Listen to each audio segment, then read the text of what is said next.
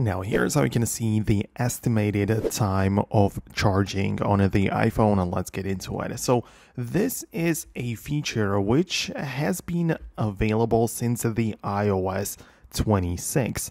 So if you don't have that version, open up the settings, go to General and Software Update to see that you are running the latest iOS 26. But once you do have that version, you can just stay within the Settings app and open up the Battery section. And right there at the top, you can see the current status, like the current battery charge, and also the estimated remaining time until you hit 80% as well as 100%.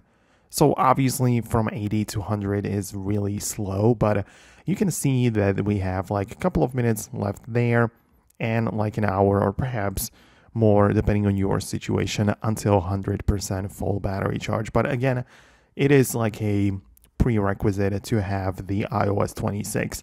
So let me know below in the comments if it worked for you. Most definitely subscribe for more tutorials and guides like this one. And I'm going to catch you later in the future uploads.